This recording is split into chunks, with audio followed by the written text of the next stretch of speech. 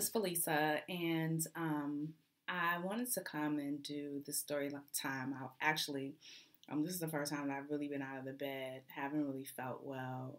Just now getting my bearings and getting back to feeling like my old self. Thankfully, it's been a rough go of it. So there's that. But I've really, the last couple of days, been thinking about my granddad. And actually, I think about my grandmother, my grandfather, and now my dad around this time of the year because, they've passed on and, I miss them tremendously. But I happen to be thinking about my granddaddy the last couple of days for whatever reason. And I always, have conversations with them. I know y'all think that that's weird, but I do. Anyway, so as I was thinking about him, I was thinking about an encounter that I had not too long after he passed away. And I wanted to do this story time because I think that it hopefully will help someone that has experienced grief and loss who may be in the process of grieving, to ask you to just leave yourself open to encounters or messages or just certain signs that will bring you peace. I'm struggling to actually convey that because certain words I try and avoid using them because particularly for my Christian community, which I identify with, we can be so negative when it comes to certain schools of thought or being open and receptive to certain things because we think everything is a demon. And I'm not trying to be funny, but we do. Anyway, so moving on from that, I wanted to come and do this story time just as an encouragement for y'all that might be grieving. So my grandfather and I were extremely close. Like, this man was everything to me. I'm gonna have to try not to cry. It's been 30 some odd years, but I promise you. Anyway, so we were very close, and he stepped in as not as like he was my father. My father and my mother divorced when I was 6 years old. If you've seen my vlog on daddy abandonment and rejection issues, I think that was the name of it, something along those lines. Then my story, and how my father leaving deeply affected me. But my grandfather, who was in his 70s when I was born, stepped into that role and did the absolute best he could by being a daddy for me. So anyway, I grew up like the sun rose and set on my grandfather. Like, there was no wrong that he could have ever done in my eyes. And I'll try and post a picture of us. My grandfather actually played Santa Claus at one of the local department stores here in my city, and I would go visit him every year. Never had a clue that that's who it was, but he would take extra time with me and kind of listen to my list and tip my mother off as to what I wanted. Anyway, so yeah, he was like the end all be all for me. So when he got sick. I noticed that he was sick Thanksgiving of 1985. We were all at dinner, and my grandfather had a habit of, like, he would wolf down his food. Like, he literally would hover over his food and wolf it down. We would be on firsts, and my grandfather would be like on seconds and thirds. He learned how to eat that way, according to legend, because he grew up as one of 9 boys on a plantation in Quitman County, Tennessee, Jonestown, Mississippi. Excuse me, not Tennessee. I don't know where that came from. Jonestown, Mississippi, Quitman County. There was a huge plantation, and like many of our ancestors, he was born into a sharecropping family, and so all the boys were they had to go work in the field and farm and pick cotton or whatever else they grew on that plantation. Anyway, so with 9 boys, or having 8 siblings that were all boys, if you didn't hurry up and, number one, get your food and eat it, then your brother will probably steal it off your plate. So that tendency stayed with him all of his life. He just literally, I don't even know if the man tasted his food, but that's neither here nor there. Anyway, this particular Thanksgiving, my grandmother always hosted, and so there was family around the table.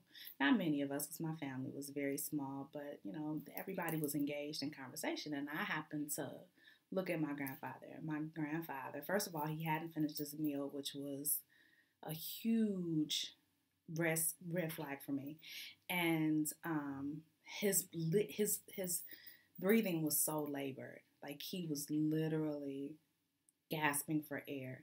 He wasn't speaking, which wasn't unusual. My grandfather was a man of very few words, but his breathing was so labored. And I remember looking at him and knowing immediately that he was dying. So, in typical, Felisa fashion, I jump up from the table because I always have had a flair for the dramatic. So I go upstairs and I am in absolute tears. I'm hysterical. So my mother comes upstairs. It's like, what the heck is wrong with you? And I said, no, Granddaddy is sick. Like, he is sick. Nobody is paying attention to him. He is sick. And I'm looking at her. She's looking at me. She's like, he's fine. I was like, no, he's not, Mom. He's sick. Nobody's paying attention. So I'm trying to tell her that this man is critically ill. Of course, nobody takes children seriously. So anyway, a couple weeks after that, sure as crap, he went to the hospital. He was super sick. He wasn't able to catch his breath. And so they take him to the hospital. This had to be like December now. So they're like right around Christmas. So take him to the hospital. He was admitted. And, they basically said that, he needed to go in for exploratory surgery. They didn't know exactly what was wrong. This is the 80s, so they're still like figuring stuff out. Anyway, so they cut him open and just stitched him back up and said that, there was really nothing that they could do. He not only had prostate cancer, which had spread, he was now experiencing congestive heart failure because of that and having some pulmonary issues. So all of this connectivity of illness plus his advanced age, which at that time was 85, was just not conducive to his well-being. So they literally sent him home to die. So they sent him home, and I just thought, oh my gosh, nobody told me that they sent him home to die. He just came home in my head. I didn't find out that they sent him home to die and what had happened until much later in life. But he came home. I was excited to see him. He was very weak. He lost a lot of weight. And but he was still very much my hero. And eventually, though, his care and his needs, his medical needs, my grandmother was 86 at the time, it was just too much for her. And so they made the decision, she and my mother made the decision to place him in a nursing home. This was like January, I want to say. By this time, they decided that he just needed more complex care than they were able to give to him at home. So they placed him in this nursing home. I remember going to see him once. And this was in January, and he was still laboring for breath. He still wasn't, doing very well. And I just could not I couldn't take it. I really could not take it. So I left there saying, I'm just going to go see him when he comes home. I'm never going back to that place. I'm just going to go see him when he comes home. Well, one morning I woke up. It was time for me to go to school, and I just really didn't feel good. Like, I was sick to my stomach. I was just headachy, and I really didn't know what was wrong with me. So I told my mother I really didn't want to go to school that day. She let me stay home. And I remember about 1 o'clock or so, I all of a sudden felt better. So around that time, my mother called, and she called to see how I was, so she's making small talk, and she said, well, I just wanted to call and let you know that your grandfather passed away. And I just remember sitting on the floor and just yelling, just hollering. Like nobody was at home except for the cat, just screaming. Fast forward, that was a lot of detail, but I really didn't cope well with that. I felt a lot of guilt because I didn't go see him, and I thought, he was coming home and he never came home, and I felt like, I abandoned him. So I was experiencing a lot of guilt, a lot of shame, a lot of regret. And so, I lost a ton of weight and refused to eat and literally was just like grieving myself. I spent every day crying, every day just begging him for forgiveness. Like, Granddaddy, I'm so sorry. I'm so, so sorry.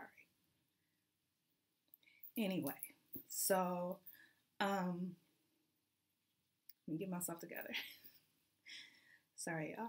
Anyway, so one night,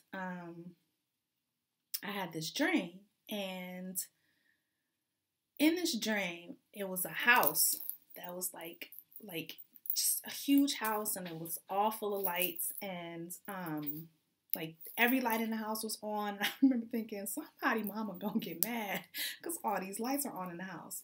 Anyway, it was a lot of music playing. There were people in the house. I never saw them, but I could hear them like talking and having fun and dancing, and I heard like glasses clinking like it was a party. And I was off to myself, sitting on this window seat and looking outside. And outside was pitch black. Like I couldn't even, it was dark, like no street lights, no nothing, like just pitch black. But I was sitting at the window and I was just staring outside into this dark. And all of a sudden I see this car approach. I couldn't really see the car, but I could see like the headlights. And so the headlights are approaching. And I'm looking at this car, kind of drive towards the house. And when the car got there, for some reason, the car was illuminated, and I could see that it was the car that my grandfather drove while he was alive. And I could see my grandfather in the backseat, in the driver's seat of this car. So I run out this house, flying, get in the car. I'm like, oh my God, Granddaddy, I'm so happy to see you. I love you so much. Blah, blah. So I'm just talking. He never said a word, true to life. So he never said a word. I'm just babbling. He drives off and I'm just talking. How much I missed you. I'm so glad to see you. Everybody thought you were gone. I knew you weren't gone. Like whatever. And in the backseat of this car was one of his good friends that he was always together with in life. His name was Mr. Fowler. If any of his relatives see this, yes. So his name was Mr. Fowler. He was in the back seat, and like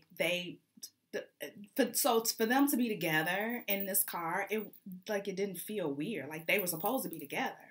So, Mr. Fowler's in the back seat. I remember getting in and saying, hey, Mr. Fowler, blah, blah, blah. And I'm talking his face off, talking Granddaddy's face off. And I don't know how long we drove, but I talked long enough until I looked and I realized that he had pulled back up in front of this house. Now I'm looking at this house. The house is all bright and illuminated. People still in there partying and didn't even know I was gone. People still in there, doing what they do. Woo. And, my grandfather reaches across me and opens up my door. So, this was like his signal, like, you gotta go. And so I'm looking at him. I was like, Granddaddy, I don't want to go. I don't want to go back in there. I want to stay with you. And my grandfather looked at me and said, it's not your time. And I said, but Granddaddy, I want to go. So now I'm just really hysterical. I'm like crying. And he looked at me and he said, let the dead rest. And baby, when I tell you I woke up, like it was outerworldly. And I know that was a message from my grandfather because number one, what I've learned over the years is a couple of things. Number one, that house represented life. It represented life and all of its various stages of interaction and engagement and light and illumination and just interacting, just living, because it was a party and people were happy and people were engaged and they were intermingling with each other. The dark represented death. And because there was nothing in it, like there was nothing in it. It was a void of nothing. It was just a black space. My grandfather's message to me, number one, was twofold. Number one, he told me it was not my time, so stop it. What I was doing was grieving myself to death and grieving him in the process, because he wasn't able to rest. He didn't make him feel good that I was up here giving so much energy in a negative kind of way because of him passing on, and not really understanding that him passing on didn't make him less tangible to me. It didn't mean that I couldn't engage with him or tell him hi or tell him I missed him. It didn't mean that at all. It just meant that it was moving to a different type of engagement. And so once I understood that, and once I understood that he was literally sending me back to life, sending me back to where I needed to be for this period of time that I'm here on earth, and that was his message to me, it became much harder to grieve him in a negative way. Now that, like I said, and I'm struggling, like I said, it doesn't mean that I don't miss him, and it doesn't mean that I'm less affected by him not being here. It means that I was able to say goodbye and understand that his time was up. Oh, I hate myself for crying. His time was up, and that he still loved me. And to 15-year-old me or 16-year-old me, that was so important. That validation was so important, and it still remains important for me now, because he still means everything to me. So for those of you all who have lost loved ones and, wonder, I really encourage you, like, there is nothing wrong with telling them hello, nothing wrong with saying, I miss you, nothing wrong with saying, that there is still a piece of your life that is empty and missing. But I know my grandfather is in a better place. I know that it was his time, and I know that his body wasn't serving him, and that I was being completely selfish. Acknowledging I was being completely selfish. But, I know that sometimes loved ones leaving us, especially if it's abruptly, is so incredibly painful and so difficult to deal with. So I wanted to do the story time because, of course I know what grief is, and of course I know what loss is, but it's so imperative that you stay on your path. It's so important that you stay in the life that you've been given and finish your purpose as God has given it to you, because otherwise you abort purpose and you abort passion and you abort destiny that way. And you're not doing your ancestors any favors by continuing to grieve their loss as if they're gone forever and gone out of your life forever. All they did was just simply move from a physical to a spiritual realm. And those are the things that we have to understand. And those are things that we just have to accept. And we have to begin the work of healing and the work of freeing ourselves from unnecessarily wondering, because they're still there. They really are still there. So I'm forever grateful for the message that my grandfather sent to me. My grandmother sent me one too. I'll have to share that in another story time, but she did. And so I hold on to those. I've written extensively about those in my journals just to keep those near. And every so often I'll whisper, I love you, Granddaddy, because I know he hears me.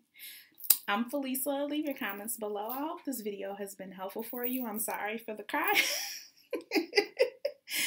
But I think that, tears are healthy and tears are cleansing. And please don't misunderstand my tears for profound sadness. I'm sad for me because he was an awesome human being. And if I could have had him forever, I would have. But that's not the way that life works, and I accept that. But that doesn't mean that I don't miss him. Love y'all. Talk to y'all later. Bye.